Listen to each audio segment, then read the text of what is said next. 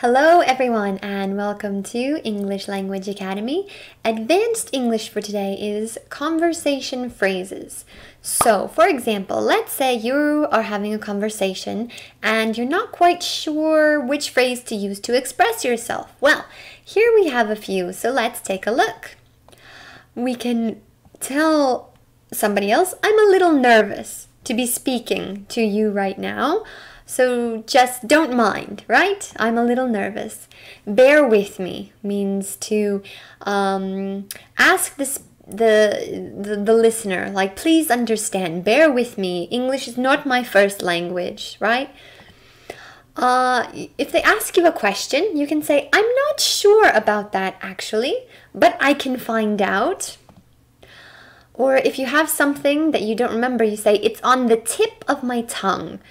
That maybe you've forgotten a word or how to say something, and the listener will understand that you're having trouble finding the right word. They might help you. You can say, oh, I had something I wanted to say, but I forgot what it was. Very common. I say this often as well.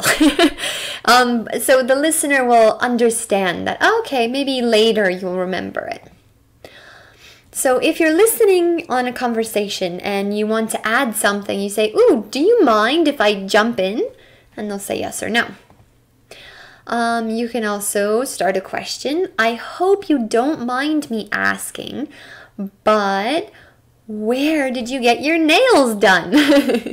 Right? Things like this. It can be very harmless. It doesn't have to be a serious question, but this is a very polite way to ask. This happens often to me, even though I'm a teacher. I should be ashamed. You can say, my apologies. I seem to have forgotten your name. Can you tell me again, please? Usually people are absolutely fine about it. They don't feel bad that you've forgotten their name, and they're willing to tell you it again.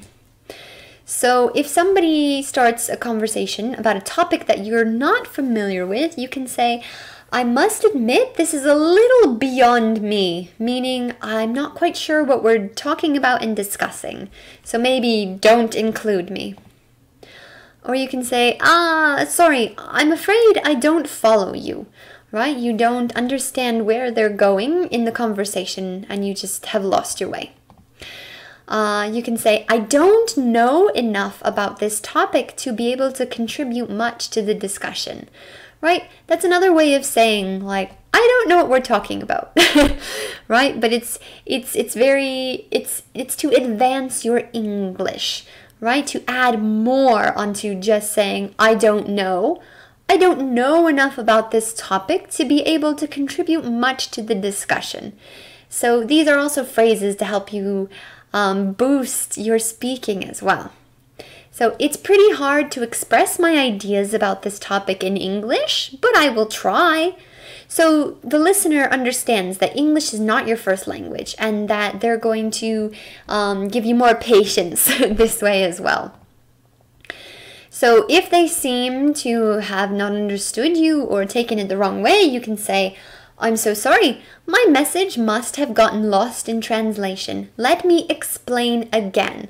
Because sometimes when we're going from one language to another, things kind of get mixed up and maybe what we say is not what we meant to say. So this is a good way to apologize and try again. So if somebody asks you about a topic that you're uncomfortable with, you can say, to be honest, I don't feel like talking about this right now, and they will understand. Nobody will be offended. Or you can say, I'm sorry, I'm having trouble understanding. Can you say that again? I think we've got our wires crossed, meaning I think we're misunderstanding each other and that we're not having a very fruitful conversation, that you don't understand me and I don't understand you. Our wires got crossed. So if you really want to say something, you can say, oh, can I interrupt you here? Usually it's fine to do so. I don't think I've been in a situation where it was offensive. You can just say, oh, can I interrupt? And the person will say yes or no, because sometimes people just talk and talk and talk. And speaking of, if you start talking and you forget what you were talking about, you say, oh, anyway, getting back to what we started talking about, I blah, blah, blah, blah. So, oh, before I forget, yeah, it's to tell the other person, I've got something I want to say.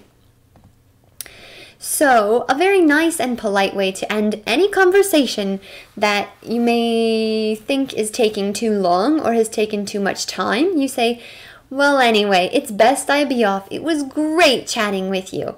And that's a perfect way to end a conversation because that tells the speaker that you had a good time chatting with them, but you have to go. All right, so I hope you enjoyed this. I love these conversation phrases. Really, I do.